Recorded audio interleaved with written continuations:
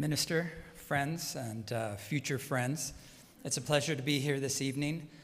You'll notice that I'm speaking in English. I take responsibility for not learning Hungarian yet, but I think you should take a little responsibility for how difficult the language is. And I've studied Chinese, so this is a difficult language. I'd like to share just a few thoughts. Really, first, congratulations to the companies, to your organization. I think this is a great focus. My wife and I, we have 4 children. They're all adults now. But I know how hard it is to raise children. At one point, we had 3 children in diapers, and that's not easy. And you need help. You need support. And so I love the idea that companies are thinking about their employees and that they have lives outside of work. I love the idea that you're thinking about life-work balance and trying to make sure that this is good for your employees. I'm really not going to focus on that part, on the corporate part, on the trade part. That's usually what I talk about. I'm going to talk about something personal and talk about taking personal responsibility for the tools and the opportunities that the that the companies actually provide. I think sometimes we forget to really take the opportunities that are there for us. So I'm going to tell you a personal story that happened to me a little while ago. It was July 2020, and my wife and I were visiting friends and family in California. And I had kind of a health scare. I had a stroke. And so my wife realized I was having a stroke, and she told me I was having a stroke. And of course, I naturally fought her initially and said, no, I'm just tired, let me rest. She likes me to point out that she saved my brain, because if she wouldn't have gotten me the health care that I needed, then my brain would have shut down, and we don't know what would have happened. But certainly, I wouldn't be able to speak today, because that was the part of my brain that was affected. I couldn't talk for a few hours. So she got me help, and I got an ambulance, and I went for a ride in an ambulance, and then went to a small hospital, who then sent me to a bigger hospital by helicopter. And they had the tools they needed to fix the stroke. They basically went in, and with a vacuum, they sucked out the blockage. And so I went from not being able to speak to being able to speak again. And that was very nice for me and for my future. During this time that I was having the stroke, and I was in the ambulance and in the helicopter, I thought about my life, and I reflected back on really the past 20 or 30 years. And I was able to reflect and think about what I liked and what I didn't like about my life. And I was mostly happy.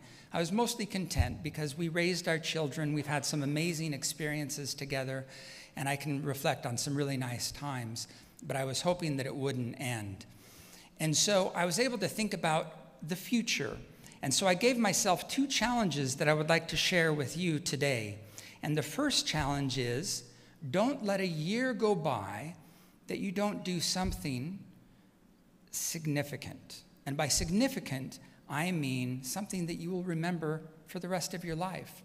That you would be able to look back at 2021 and say, in that year, I had this experience, or I had this achievement, something significant. So I'm going to give you just one quick example. In March of this year, we had been in the country for a few months, and we had a challenge at the embassy to walk or run as many kilometers as we could in 1 month. And I decided to take this challenge. At the beginning of the month, I felt kind of down, and I was frustrated. We're all going through a hard time right now. But I started to walk, and I started to discover the beauty of this city. And so every day I would walk into work, and then during lunch I would go for a walk around the city, always a different part of the city. And it's amazing the beauty that I discovered among the streets in Budapest. And it raised my happiness level, I would say 4-fold at least. By the end of the month, I had walked about 400 kilometers, and I had really discovered this city, and I was feeling better. And of course, it helped with my health as well.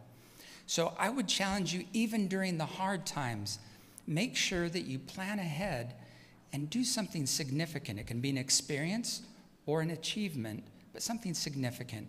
Of course, many of us, we think first of family and that's what we think about. And then for me right now, it's with my wife. I like to have experiences, and we seek out experiences that we can remember for the rest of our lives. So that's one I'll never forget.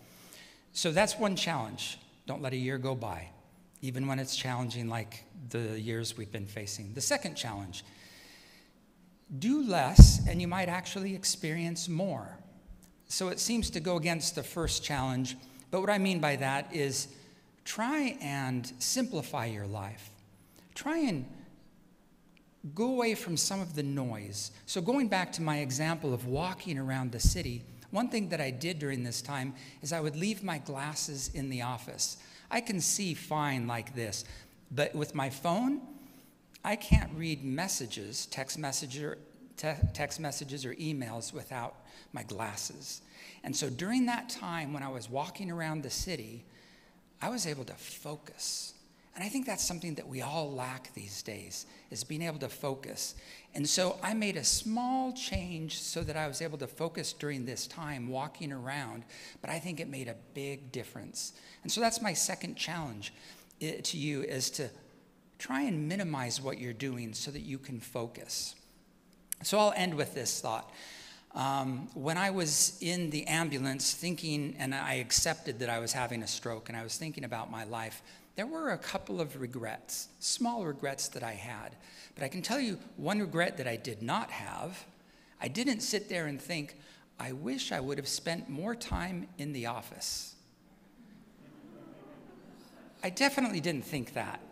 In fact, I thought the opposite. And so these days, I'm really trying to take advantage of the opportunities that we have. For example, when we have leave time and we can take holidays, I take those holidays. And then I do another small thing. I tell my colleagues, if it's just me going on a trip somewhere, I say, I'm not going to check my emails every day. If there's an emergency or something you need to involve me in, you can call me. But I'm not going to spend the time on holiday looking through my emails to see if there's something that I need to address. My colleagues can let me know if there's something like that. So that's my challenge to you. Achieve, experience, but also try and minimize the noise so that you can really be involved. For many of you, that's going to be with family and friends, and I wish you all the best of luck in doing that. Thank you.